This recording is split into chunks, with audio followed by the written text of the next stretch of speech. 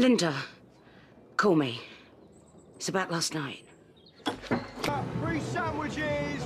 Hammer time! Hams time! Linda! Linda! Ain't you got my voicemails? It's about Martin's phone. Do you want me to put it?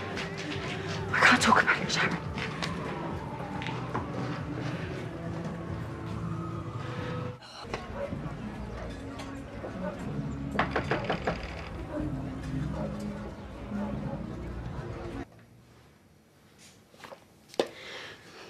It will get better, darling, I promise.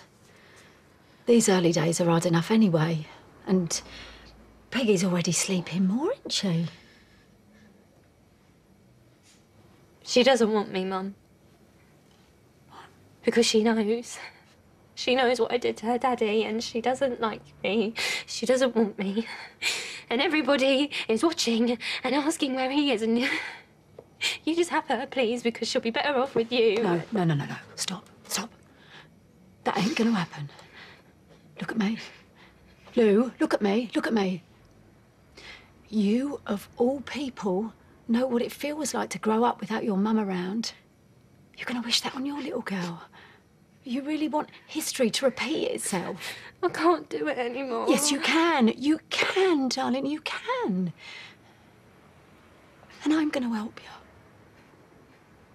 I'm probably worrying too much. No, you can't be too careful, especially with preeclampsia. I'll just get my hospital bag, do your blood pressure, OK? I can put the kettle on if you've got time. No, I ain't got time, son. I've got too much on today.